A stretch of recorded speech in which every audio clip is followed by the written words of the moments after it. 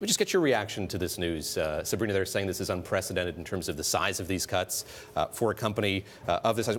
What's your take on what's happened here? It's not surprising to executive search professionals, and anything really in fixed income or commodities or currencies is being hit. So what's happened in the investment bank in Credit Suisse is going to be happening everywhere.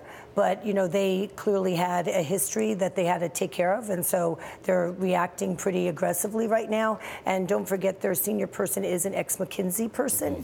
And that tends to be very management consulting, reactive versus waiting. So I think you're going to see them try to make changes to make things better pretty quickly. But, you know, a lot of people who have left or been cut from financial services have thought of wealth management investment firms as a haven. Right. Does this sort of turn that logic on its head, or is BlackRock a one-off?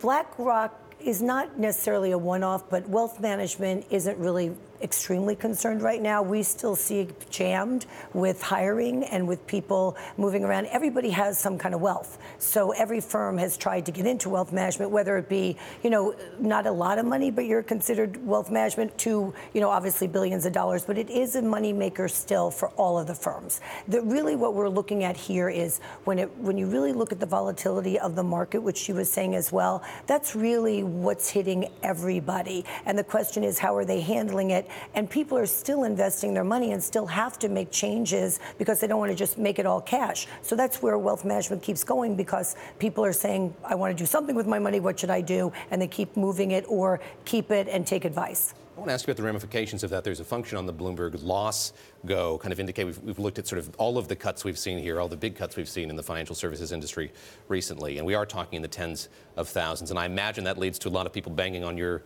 door, trying to find work, trying to find where to go to next. What do you tell them? And how willing are people to make a change in terms of the kind of work they're doing? And just if you look at the screen, I mean, 30,000 job cuts in Barclays over the past year. Right. I mean, this is people. I tell people, and it's a hard thing to tell people, you do have to reinvent yourself.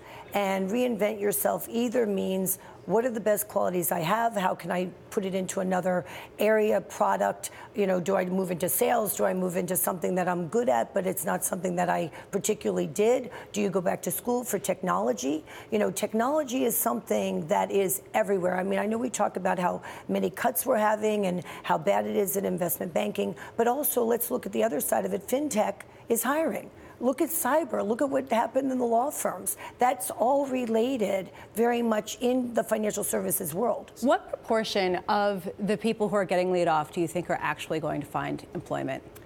I think they're not going to find the same employment, most likely, most of them.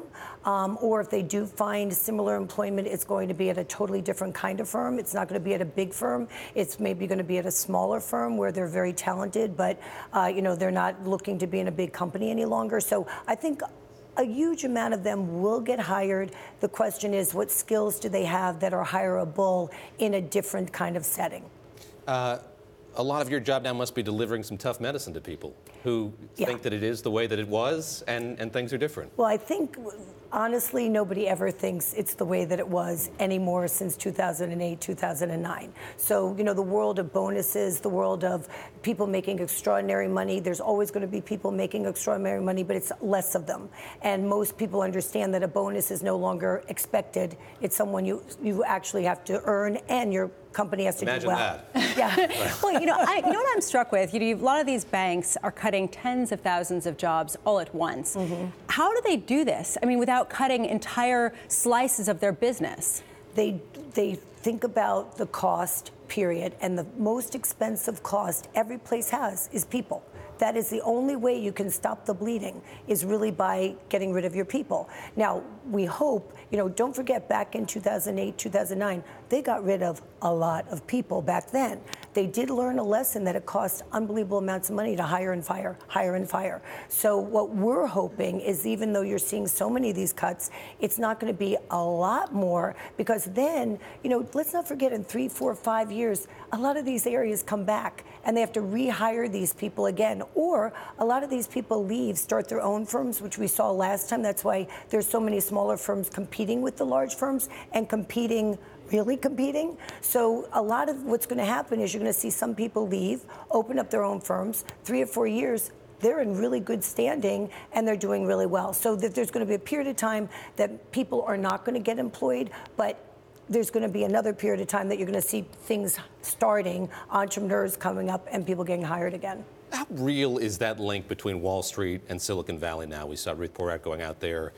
Clearly, there's some interest in corners of Silicon Valley to pulling from Wall Street. It's one of my happening a lot, specialties. and how difficult is that transition to make? It's amazing how much it's become the norm. You know, years ago, nobody from Silicon Valley would even consider coming to financial services or New York or, you know, anything that was out of being the creative, cool guy or woman out there. Now it's totally different.